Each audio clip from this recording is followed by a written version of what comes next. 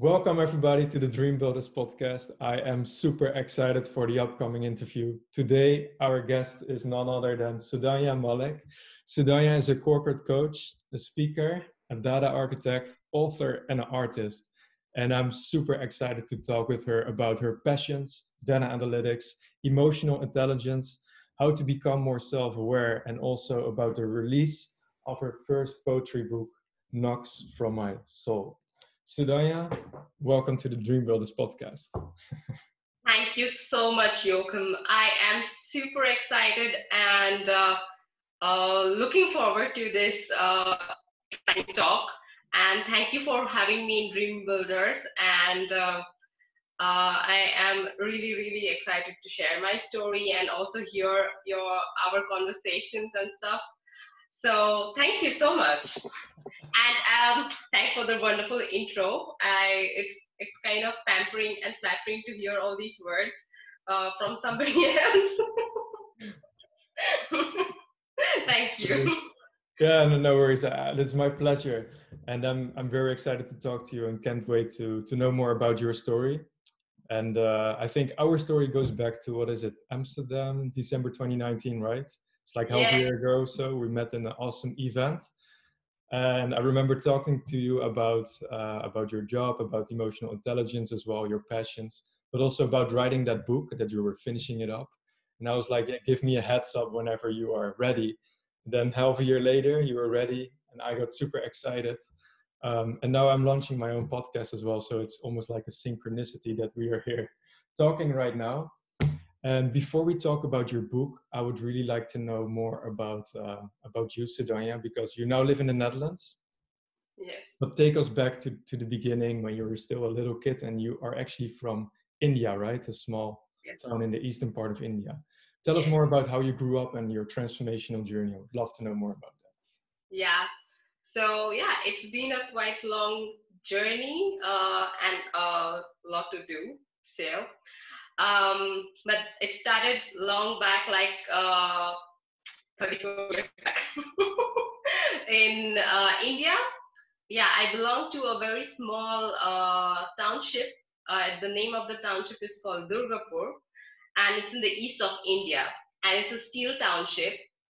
And my parents, like my dad, he is an electrical engineer. And so goes like my whole dynasty is actually engineers. So my grandparents, like my grandfathers, one is a mechanical engineer, another is a chemical engineer.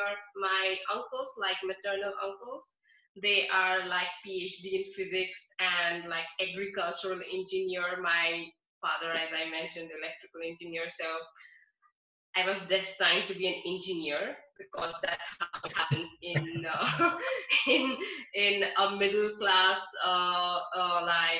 family in India. So the rules to be successful as per the society is only two choices. So you are either an engineer or a doctor. So these are the only two choices in the middle class family. And I already, it was destined. So because of my family history and stuff like that.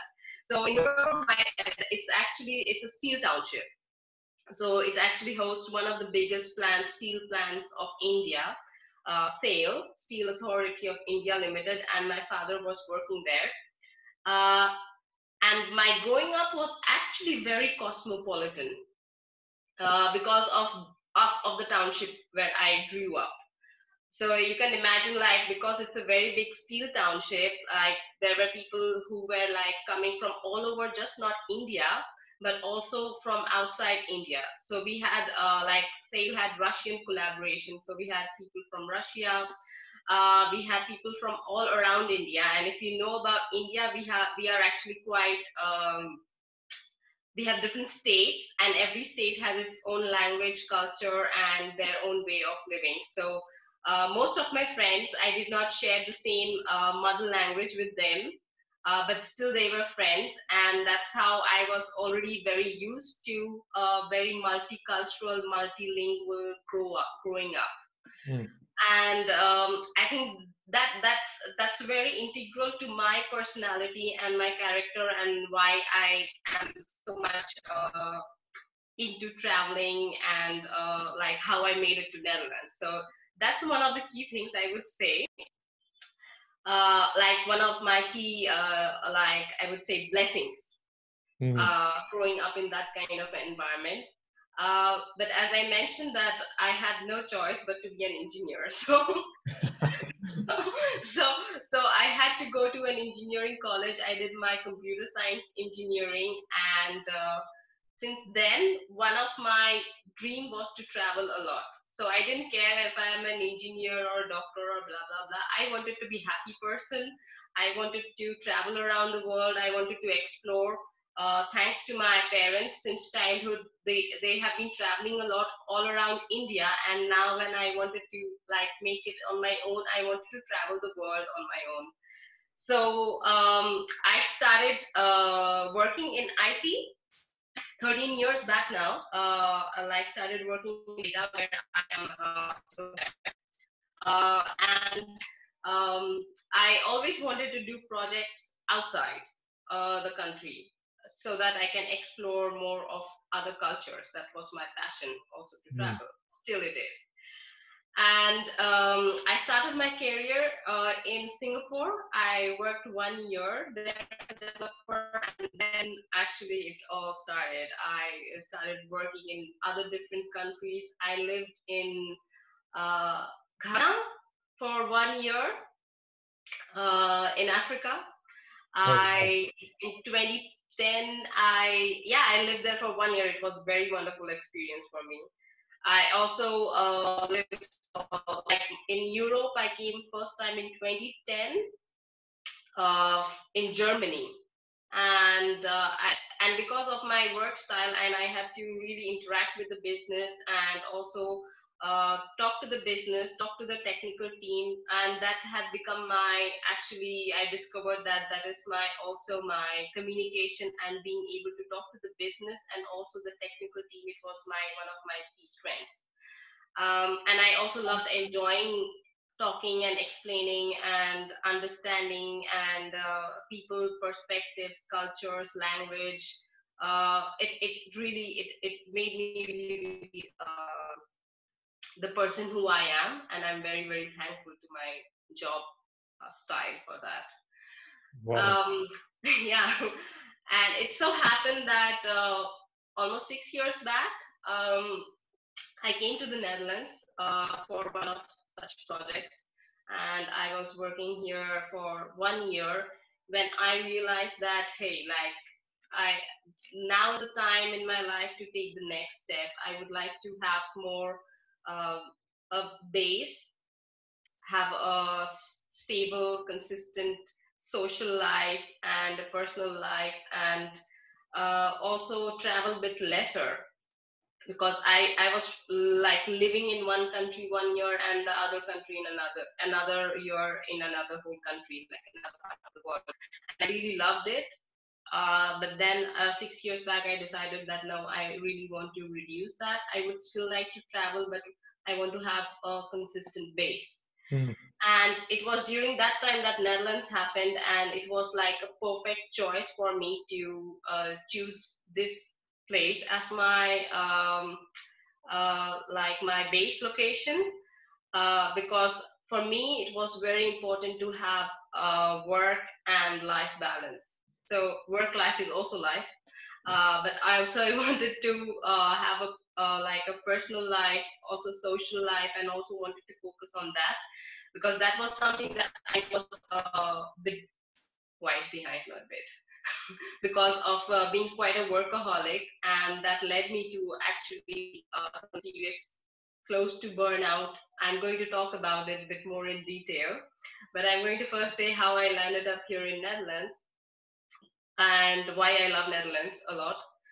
Is because of the work culture where it's quite balanced. People only work for 8 hours focused, and then you forget it. Which is quite different from Asian or American cultures. It's a bit opposite also in the African culture as well, or the Latino culture. So it seemed to perfectly balance what I wanted in my life during that time and also now. To focus on other aspects of my life other than fashion. Because I was like, okay, by that time I had really good confidence and skills set developed.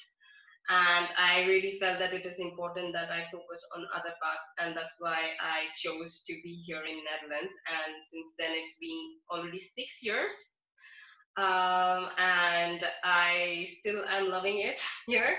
Good.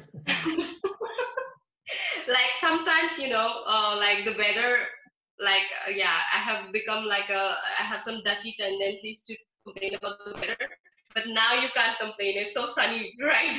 Yeah, true. I And can we love the sun here. I can imagine that's why I moved out to Portugal, right? As a Dutch guy. Get some more sunshine, but the summers are sometimes good. So Yeah, tell me. sometimes good, and especially during this lockdown, I feel like we had a phenomenal weather here in Netherlands. Like it was never like this. Like so much of sun, so much of blue sky. So in a way, like yeah, it's a good time, like weather-wise. Tell me about your from that journey basically of traveling the world and working in all these kind of different places around the world, being in touch with different cultures. What was your biggest takeaway from that experience? I would love to know more about that. Yeah, actually traveling helped me a lot, and especially seeing like a culture which is totally opposite from the culture where I belong from. And that made me realize that like there is nothing called as the absolute truth in life. It really made me realize some of the beliefs that it made me appreciate my country even more, but it also made me look at my country or my culture or the beliefs that I come from also in a skeptical and a more critical way. And also made me realize that to be smart you need to pick the good parts of all the cultures and inculcate it and move on. So actually I feel like a lot of my like current beliefs or my openness is because I was exposed to different cultures, and I also was wanting to learn. So in every country I have my best friend who would and I'm a big time foodie, so that's another great way for me to actually mingle with the culture and know the culture as well. So I would always go with a local and taste the local food, go to like local places and explore. So that has been always been my passion. And that's how I realized that, okay, there is like, the world is so beautiful. It has so many varieties and everything needs to be cherished. So Absolutely. I feel like I'm so lucky in a way that I can cherish East and West and bring out the best of both in me. So I love to wear the traditional clothes in India, but here I love to wear jeans, skirt, and dresses. Really. That's amazing. So, yeah, that's what you learn in traveling, like to, and it's just not traveling. Like I just did not go and for a few days or 1 week, or I lived in countries. So I had to spend 1 year in countries, and I had to like also adjust with their way of living, with their way of communication. And some stories are really, really shocking and funny, and I got culture shock as well many times. Like the first European, like when I came to Europe for the first time, it's like the most hilarious story. Tell me. like like I'll tell you that story because it's so funny. When I came first time to on in 2010 to Düsseldorf for one of my projects, it was Sunday when I flew in, and I did not know that on Sunday everything is closed in Europe. Now I know it pretty well. In many places it is closed, but I felt when I landed, it felt like a curfew. Like nothing is moving. I felt like, have I come to the right place? or whatever, like is something wrong, is there some war or something going, or is there something, because in India Sunday is the most crowded place to go outside in the market or in the streets, because all the business is booming and people are like, it's like a fair, it's like a market. And okay, that was okay, fine. But when I went to my hotel, I found it weird that there are only one or two people working in the whole hotel. One is the receptionist, and another is like somebody helping you. And I was like, oh, like, hey, like, yeah, this is like a bit weird. Like in India, we are used to 10 people helping us and picking your luggage, and just the hospitality is like totally different. So I was like, okay, no worries. It's a different country. I am open to change, blah, blah, blah. And then I went to my room and I opened the window. And in front of the window, it was in the middle of like a street, and the other side of the street there was a sex shop, and I started crying looking at it. I was crying and I was like, oh my god, I must be in the wrong place. It must be some red light district. It's like I knew something is wrong with this place. And I felt like, this is not normal. Like everything is closed. Why is this shop open? Why are these lights blinking? And you must like, I did not even call my parents. I first called my HR of my company, and I called them and told them, you have sent me to like a really crappy place. Like I don't know what kind of hotel you have booked, but it is, I can't tell you in details, but this is like not acceptable. Can you change it like tomorrow? And then I next day in the morning I was going to my office and I realized, oh, there are sex shops every 200 meters. It's like there is a shop just next to my office also. Like, oh, this is normal maybe. Yeah, puts really things really in perspective, right? And then I called my HR like, oh no, actually the hotel that you have given, it's one of in the prime locations. It's really good. It's just that I was not aware of it. But like those are like fun memories to have, right? It's the beauty of traveling as well, and getting new experiences in all the things that you do. So yeah. that's really, really cool. And thanks for sharing that. Yeah. And I would love to know more about you, because you're also working now and you're doing a lot of different things. So you are in data analytics. I know that you are doing workshops as well as a corporate coach in emotional intelligence, and you're writing your book. And I would love to know more about emotional intelligence in general, and how you basically balance your own energy, because it's so important nowadays to feel that balance, and especially when you're pursuing all these other activities outside your normal job. I find it incredible what you do, but how do you balance that creative energy in you? Okay, I think it's a very good question. But before, I have to tell the next part of my whole transformation journey to explain this. Because if you had asked me this question like around 6, 7, 8 years back, I would like, oh, this is mission impossible. I can't do so many things.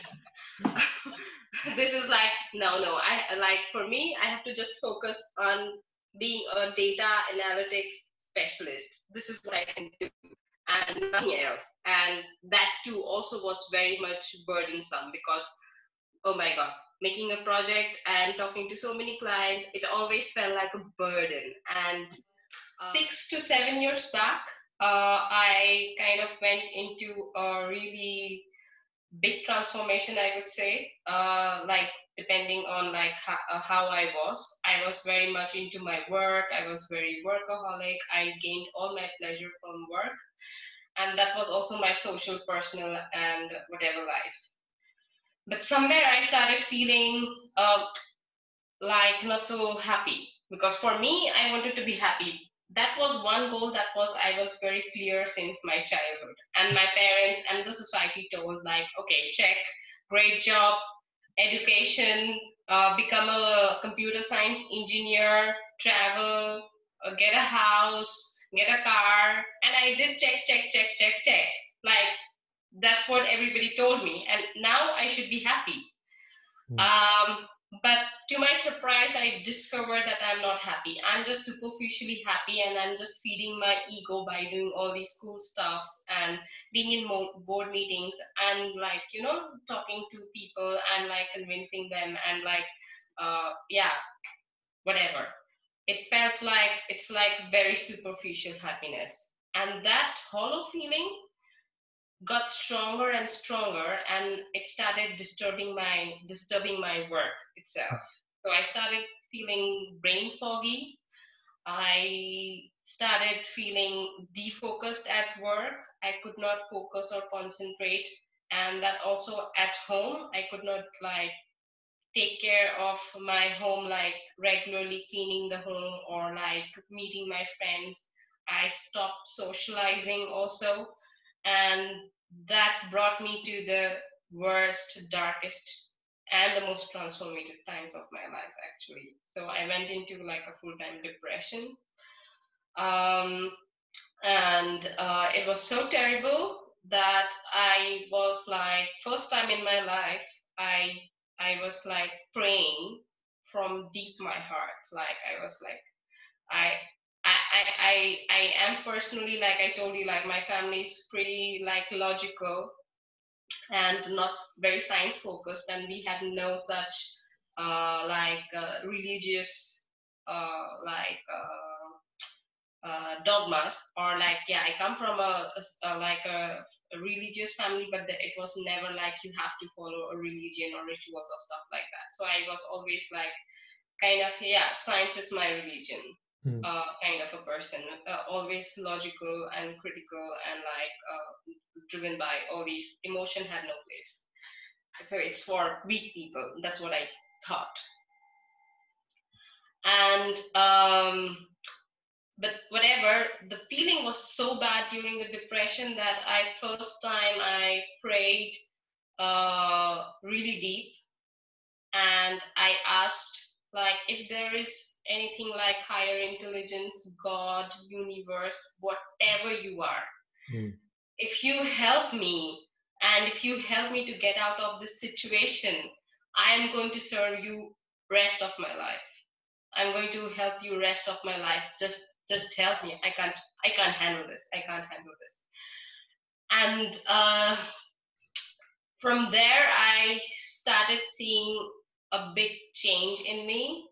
And it just happened that after all these realizations and like tons and tons of crying and all the time feeling unhappy, sad, lethargic, I was suddenly one day attracted to, I was just Googling and surfing and just doing some random YouTube stuff. And suddenly I saw this video of a mystic from India. Yeah, and he was just talking about some random thing. But I remember that moment so profoundly that I had this epiphany from inside, like a calling that listen to this guy is going to change your life. And I knew that it's like a knowing. It's like it's beyond trust. It was like it's a knowing, like, yeah, this guy is going to help me. And his name is Sadhguru. He's a very popular I think you know him. Yeah. Yeah, he's a very popular yogi, mystic, and like a cool guru in India. But I knew about him like 5 years back. And I started listening to him for a week, and he inspired me to do meditation. So that was the key takeaway I had from him, that I need to do meditation. Now I can't focus like in a chair for 5 minutes, like meditation was like, okay, let me give it a try. So I started with 1 minute a day. Like while I was in the bus or in a public transport or in the train, I tried to close my eyes for 1 minute, and I tried to focus on what I was thinking. And that slowly changed to 5 minutes, 10 minutes, 20 minutes. And I think in a matter of just 3-4 months, I saw a profound change in my energy. I felt like, oh, I can just do anything. I wanted to be more active at work.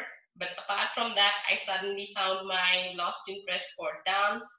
I started vlogging, so I did YouTube. I did regular YouTubing for 1 year.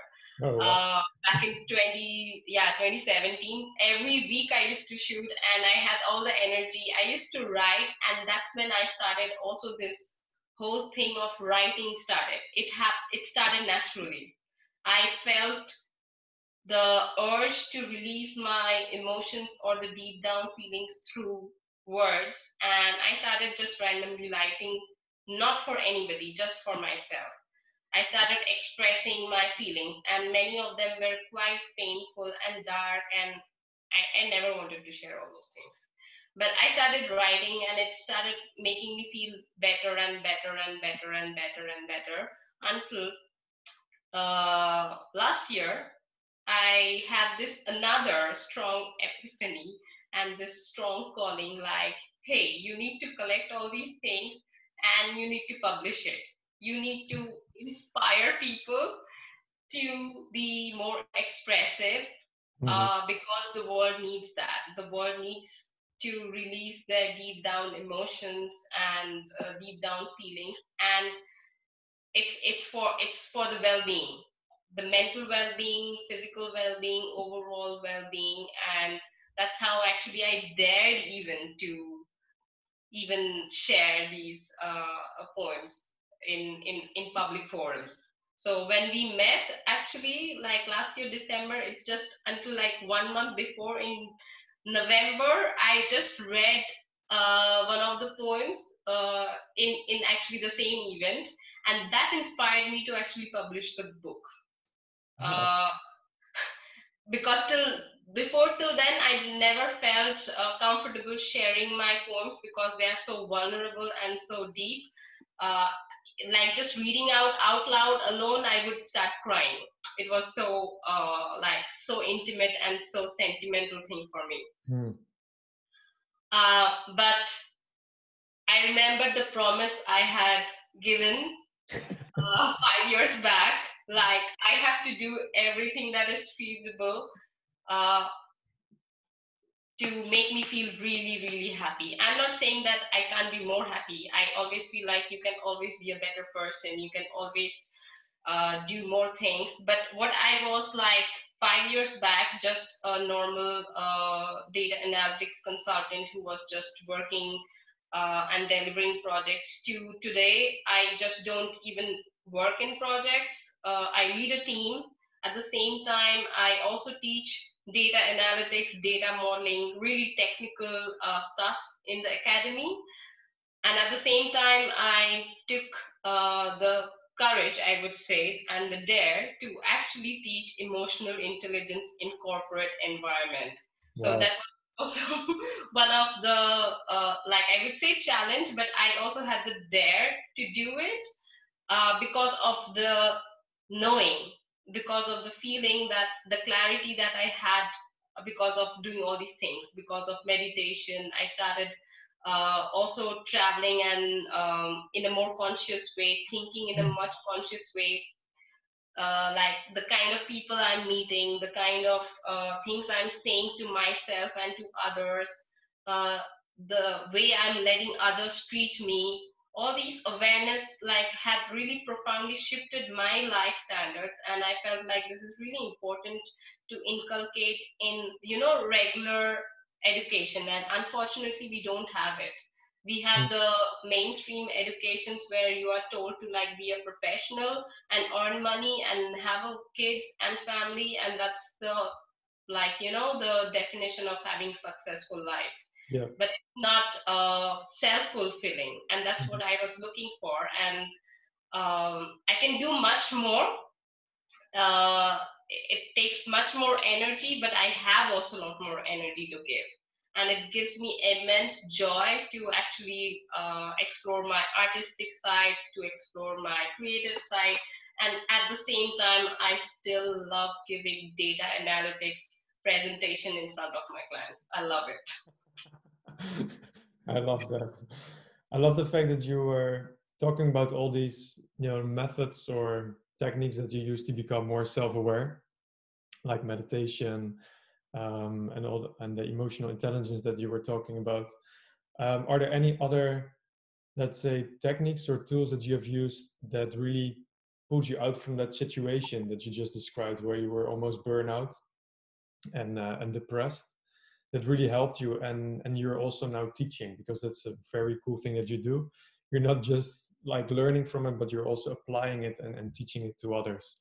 So are there any particular tools that you think can be beneficial for other people in those kind of situations? Yeah, there are actually many.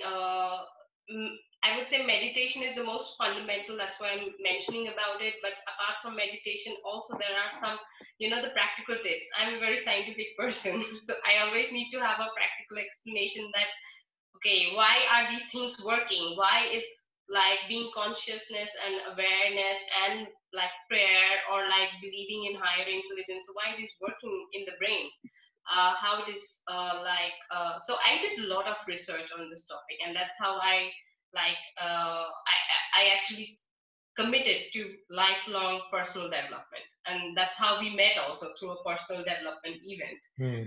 And I know you also go to a lot of personal development events, and that's the hunger that we have to learn more about ourselves and also be inspired by such kind of people.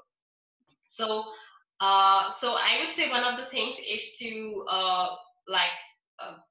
always be into any book or course, or be around somebody who is into personal development. That always helps, because that helps you with inspiration. That's the first, kick that you need to be Hmm. inspired to do these kind of things. That's something that it's an internal bell, and nobody can push you to do all these things. So being around such kind of people always helps. Reading inspirational books always helps. Like listening to real transformative stories. So what you are doing is actually like bringing actually people who are just common like you and me, and bringing their transformational stories. And I think that's one of the best ways to be inspired, and to kick that inner consciousness button, like how to be more conscious. And Hmm. there is always, I'm not saying that I am the most conscious person, because I know that there is always something to be improved on.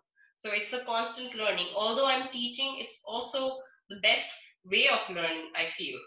And since I have committed myself, like I am going to not feel better, I'll ensure that others also feel better. so so that's why I teach, but also it's for myself. So that's one of the things. And another, I would say, during those the first few days, like the first few months, what really helped me also to push myself into physical exercise. Cool. So that's another thing which I would really, it's so underestimated when it comes to mental health and also spiritual evolution. Movement, just movement of the body Hmm. can be also really, really impactful. What kind of physical exercises do you do? So, course of years, I have tried many things, and let me give you a background. I have never been a sporty person all my life. I hated sports. In Okay. school, I would never even try to like running, forget it. Like I like even walking was a sport for me. Really, Sudhanya? Really? I have been quite unhealthy. Just not myself. I would actually blame a bit on the culture also, that we are not the most healthiest when it comes to movement. Although we have like in like yoga originates from India, but trust me, I never learned yoga in India. I learned yoga and meditation here in Amsterdam, paying in euros. Okay. Amazing. So it's like you always undervalue your homegrown stuff, right? So exactly, I paid a lot of money to actually help myself to get out of this burnout, learning my homegrown skills, which I could have got it for free. So yeah, I have never been a very sporty person, but when I really discovered that that something I really liked was swimming, like as a recreation. That's as a kid also I loved it. I realized it was also a realization during this when I realized that I need to meditate. That just by going to a half an hour swimming, it just made my mood such a huge difference. Like I was feeling here and suddenly I felt here, and it was a really big revelation for me suddenly. Yeah. Like just by doing moving for 15 minutes, I could feel from here to here. And from that time I really started like going to like a bit more into gym and started working on endurance by like doing treadmills and like light weights and stuff like that. And now I can say that I'm quite addicted to it. So I do running, I do boot camps, and Zumba, like spinning. And of course when you're in Netherlands, I have two cycles here. It is called bikes Yeah, for other. awesome. So I go for long cycle rides in the nature, and and also like this country is so much infrastructurally so well equipped to move. And also people also like they everybody's into physical movement, but for me it's I have felt like it's more for my mind that I do, and that makes me feel like yeah, it's very very important component for personal development as well. Cool. Amazing. Amazing that you do all these things. And I asked you also earlier about because you do all this, you know, you have your job, you do workshops, you're even organizing events and so on as well. Soon you wrote a book. How do you balance that creative energy that you have within you?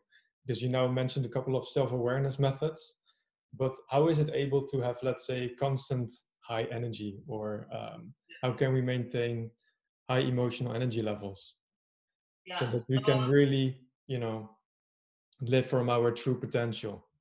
Yeah, one of the key things is like to really realize that there will be ups and downs. So we, as long as we accept that and try to be as have this goal that I want to be as much high as possible, but then there will be times where I'll go down, but when I'm going down, I should be aware and again go up. So this awareness actually comes through like having some habits. So like what I said, that like daily meditation or daily physical exercise. These are like the basic, like this is like as like like how you brush and take shower every day. It's like nobody thinks like it's like a extra burden or an extra work. It's like default for me also. I think this is like the bare minimum, but at the same time being it's just not during those 20 minutes of meditation or those 15 minutes of or 30 minutes of running that you need to that actually works on your emotional energy. It's also how you lead the rest of the day. So being aware of what is going on in this between the 2 years, so that's something a constant exercise. Mm. That's a constant exercise, because by society norms we have been either taught to be numb, especially working in corporates. You have to be always like, be smiling in front of your customer, and you have to be always be very courteous, and inside you feel something else. You hate the person, but the society told you like, okay, always be smiling and courteous to everybody whom you meet. Mm. And that's how we actually numb our emotions. We just don't let ourselves express what we really feel, not to others. I'm not saying that if you hate, you start like fighting with that person, but being aware of that why am I feeling certain feeling, or am I feeling good or bad? So some people these days, when you say them how are you, they always say good, or they have a standard answer, not bad. Yeah, British, that's a Brit way, like not bad. Yeah. That's the way of saying good. But do you really know how you feel all the time? And the kind of words that you say, not bad, good, blah, blah, blah, are you even feeling what you're saying? Or are you even aware that how you feel and your words how they come out? Are you aware to correlate them? That's a very important exercise of self-awareness. So when I talk about emotional intelligence, there are actually 4 pillars in emotional intelligence. And one of the first pillar is self-awareness. And that's where I totally work on. Like all my exercises, workshops, talks, even the book, it's all about self-awareness. To know how am I feeling. Then there are these 3 pillars where it's about self-management, social awareness, and relationship management. So these 3 are actually for me are secondary. What's happening inside you is the most important part of emotional intelligence. And if once you are able to, practice that, the rest will come automatically. I don't need to teach you that, all those things. But this constant awareness, like what's going inside you, and being closer in terms of how you're saying it, so that, like, because if you say something and if you feel something, uh, and what you feel something, it's so subtle that it goes inside and it's no more visible. You don't even know how do you feel after some time. Yeah. So you have to always watch your words, not because you have to hurt somebody. It's like how you feel. You have to be true to your voice, in terms of how you feel, and always try to, like, keep it as close as possible, as close as possible. I know it's very difficult, but keep it as close as possible. I love what you just said. You have to be true to your own voice. I think that's very cool. And that also brings me to your book, because I think that is also very much part of the whole fundament of the book, basically. Knocks from My Soul. And it says like 111 empowering poems to invoke your inner Shakti. And maybe it's cool to start as well because Shakti, what does it actually mean? I think So it's cool to explain that and where it's coming from, because that gives a lot of layers and fundaments to what you are doing to yeah, people. yeah. So yeah, Shakti is not it's not a English word, as you can see. But I have used a Hindi word which actually comes from the yogic and the Hindu philosophies. And Shakti in Hindi means power, inner power. And and I have to give a pre-context, like how in the yogic and the Hindu philosophy, how Shakti works is, uh, in where I come from in Bengal, we actually worship goddess of power. She's called Durga, and we worship her. But we also know that there is a counterpart of her, which is Shiva, which is actually, if you say in English terms, it's the masculine power. So there we say it is same to nothingness, or space, or awareness. There's no movement, but it's just there. It's just nothing, like the space, because we know that space is just nothing, and that's where the earth is, that's where the universe is, and it's all moving. But anything that is moving, anything that has like the weather, or like art, these are more linked to feminine qualities. Mm-hmm. That's what my book is all about, actually, to invoke your feminine energy, to invoke your inner that power, because emotions is also something which is related to your feminine energy, and that's where we need to balance it out. By invoking, I don't mean that you should suppress your masculine energy, and that's why I all my book pages are black in color, because I want to remind you by the color black that it stands for masculinity in the yogic traditions. In Chinese, it's actually opposite, the yin and yang. So it's the same concept as yin and yang. So by masculine, I say it's like it's depicted by black, because that's how like Shiva stands for, and the other is color, movement, anything, and that is feminine. And creativity can only exist in space. In nothingness, only something can exist. And I want to, like, balance out these fundas, not suppress one to get another up, to bring the balance in between masculine and feminine. And that's what this whole book is about, to get out your emotions out, but also in a balance of your analytical side. imbalance of your masculine side, to actually respect them. Um, and again, since I am a very science focused person, which is again analytical and a masculine energy, although being a work of art, is actually a very science driven book.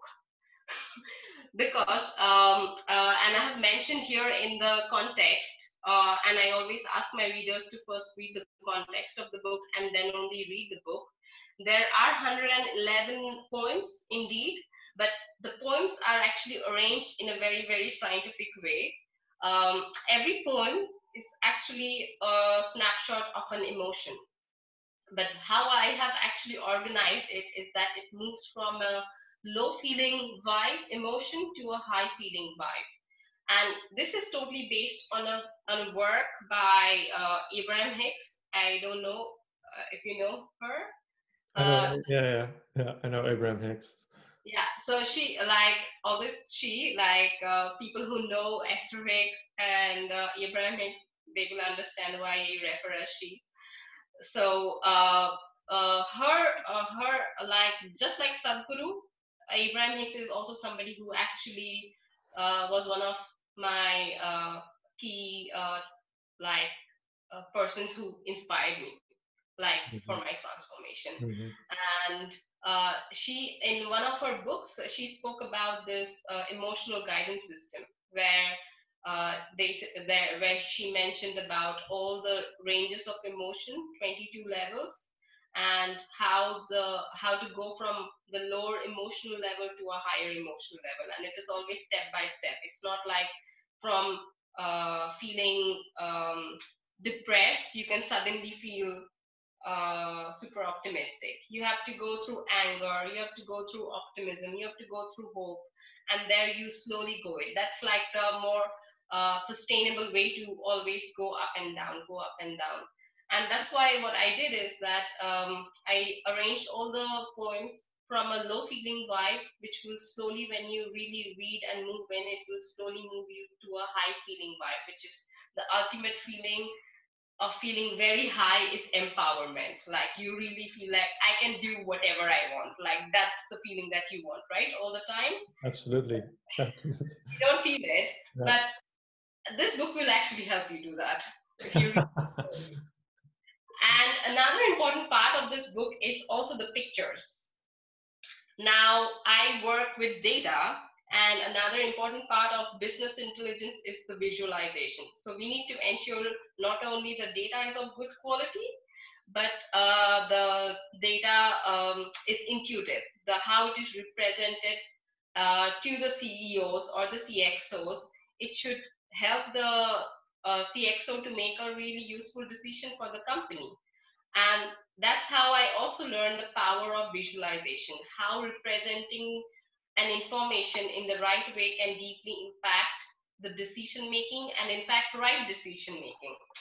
And saying all that, I know how important visualization is as a tool for mind. How creative visualization can help to actually get deeper some of the beliefs that you want to, replace. Because we are intellectually aware that I shouldn't believe in like I for example, racism, which is the current topic. We all know, we intellectually all know that we should not discriminate based on racism. But deep down, based on whatever ancestral or whatever history that we have, deep down we do discriminate, including me, because it's not like I'm the reason, but it's in our past history. It's in our, the blood, the genes. We have memories for 7 generations. So how do you replace that? And visualization is one of the very powerful mind tools that is used. So what I want my readers is also to just not read the poem, but soak into the feeling, and that's what the picture will help you. And also purposely, I kept only one poem in one page so that you don't move on. So this is not a book to be read in one day. No, please don't do that. You need to soak into the emotion, look into the picture, read it how you receive it. So that's the message for you. And the one that resonates the most is also, I feel that you need to focus on that. That's something that is deep down that wants to come out as well. That's a direction that you need in your life to move on, or like whatever. I believe in these things.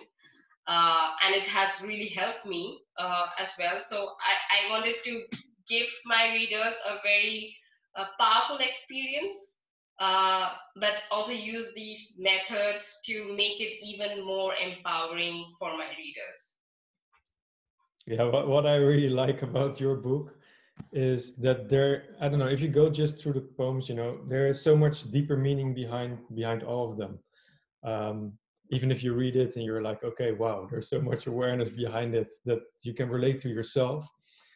And that is really inspiring and empowering, as you also say it in the book. And it also makes you think of the deeper reason of why we are here and what we are here to do, how you can more align with who you are and what your purpose is, and so on. And I think it's also very cool that you actually used your own book to find your creative expression and just publish it, go for it. Beside the fact that despite the fact where you have gone through, you know, through your depression and so on, and feeling very vulnerable to write those poems out and actually publish them in a book. And I think it's incredible, and you can feel that, you know, that energy that is there, of that creative expression that wants to come out. I think it's very cool. And I would love to invite you to tell me like one of the poems that you have that you really, really like, and perhaps you can share one now with us. That would be really cool.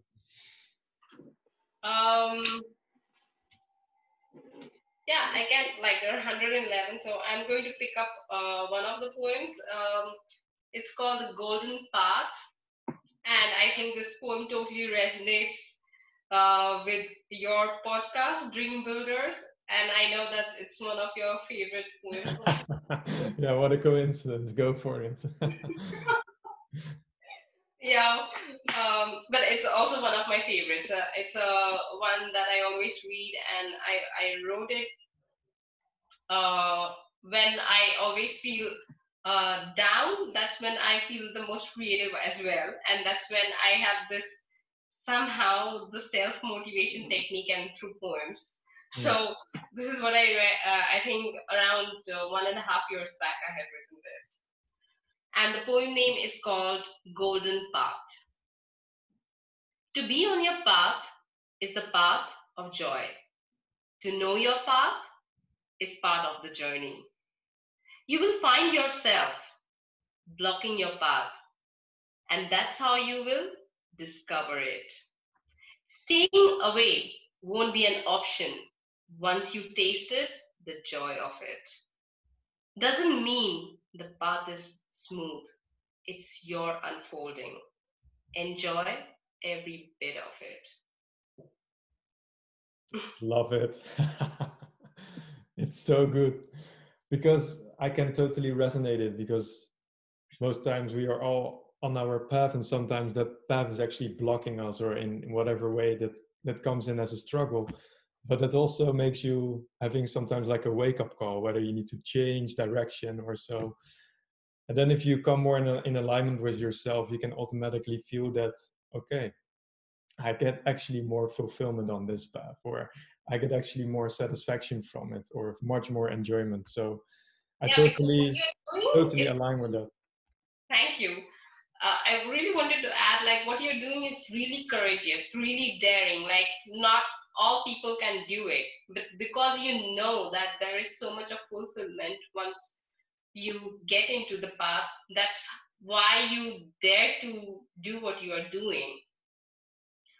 And that's the calling. So like for us, like, to find purpose in life, to find the calling in life, that's not the most easiest skill that you have. It's actually one of the most challenging skill, but the one that you enjoy the most as well. So that's what we all need to discover in ourselves. For me, for example, speaking, I knew that from all my technical presentations, I loved it. But then I never knew that, okay, what am I going to do? I have all these ideas, but how I'm going to speak it out, it's not my thing. But then going through the depression or the down times, I realized that no, I need to work on it, because that's where my true happiness lies. To do these kind of things, so daring and talking in front of you guys about my vulnerable emotions. It's like super close to me, and I get to do that. How do you, I am very interested because you've been in a situation where you're down, right? Or feeling kind of depressed, and then you have the courage actually to write it down. But then there's another step of courage where you open up to the public. Yeah. How does that feel to you? How does that process work where you just tell yourself like, okay, I'm just going for it? How did you do that? Can you tell me something about it?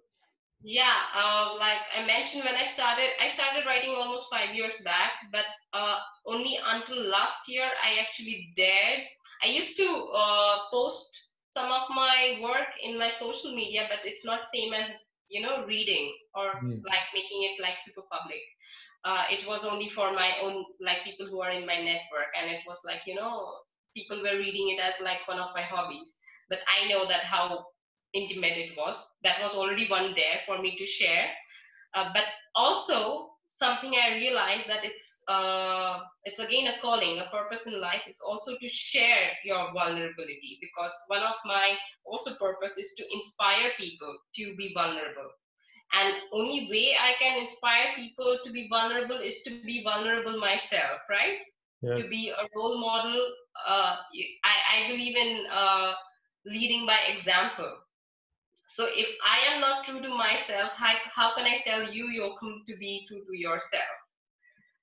And that motivated me to actually get up and um, and listen to my purpose. I took some time. It took like in between 4 or 5 years to process all these things, Mhm. because first of all I have to process my own feelings, my own emotions, and I'm still going through it. But now I'm in a position where I know that it's also time to take the next step, to listen to my next calling, just not express, be vulnerable, like get my emotions flowing through expressions, through creative work, but also to encourage people like who are listening to us to get their emotions also flowing.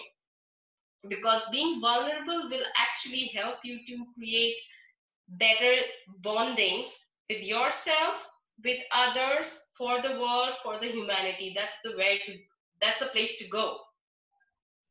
That's where the next level of jobs will lie, through human connection.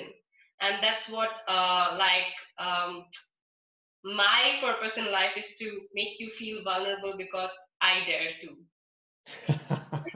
Oh man, that's so Yeah. powerful. I love it. I really love it that you just step up for yourself and just start doing it also for others, that you serve it out. And I really admire that in you. That, and you're so multi-talented with all the things that you do. It's so cool. You're empowering and inspiring people in various ways to become more self-aware. And that's really, really what I appreciate and love in you. And before we wrap up this conversation, I would love to ask you if there's anything else that you would like to share from your heart. Yes. First of all, I would like to thank you, Jochem, for giving me this platform to be vulnerable and to share my experiences, and give me this opportunity to share my own personal story. Um, and also, what I would like to one single message from this whole story or whatever, like I would say, is to uh, to challenge yourself by learning. It's not like you need to do this, like what I mentioned. The society will tell you a lot of things to do and will expect you to behave in a certain way. Mhm. But for you to find your purpose, your calling, you need to keep on learning all your life. And once as I mentioned in my poem, once you taste the joy of it, things will follow. But keep learning, keep exploring, keep yourself open to doing new things, going in new environments. Challenge, once you have reached one level, try to keep on be a learner for life. Be committed to be a better person for life, and that's how you will contribute to this world. That's my main message, I would say. Wow, I love it. Thank you so much for this conversation, Sudhanya. I really enjoyed it and I appreciate it. And I want all the listeners to know that, you know, I don't even know, but go and grab this book.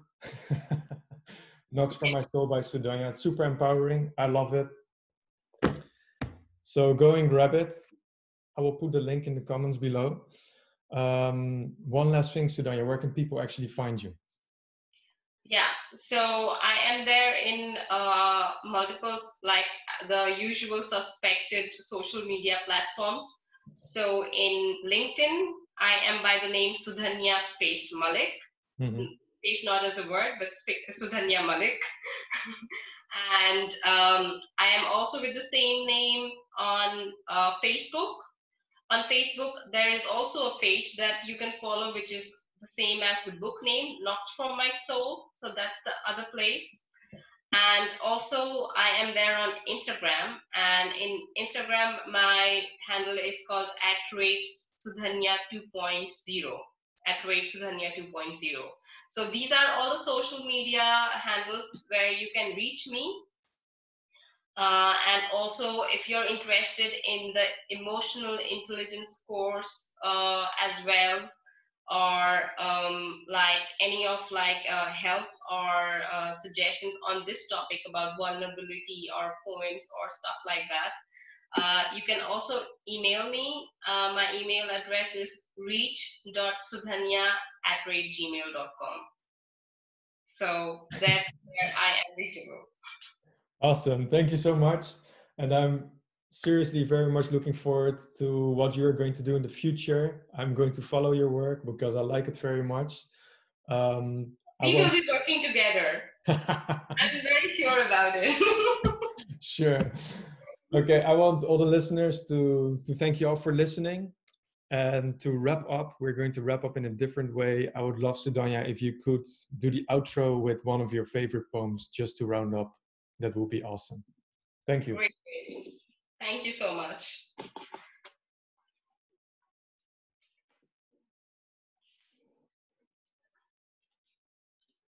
Poem name, Becoming. There is no goal to achieve other than being becoming. It's the past that presents the future. The dreams to grow are reckoning. Let the past not be cause to slow down your becoming. It has served to cause a desire. Let it go summoning. Build a dream with good thoughts to speed up your becoming. Let appreciation be the key to create a future far more stunning. Thank you.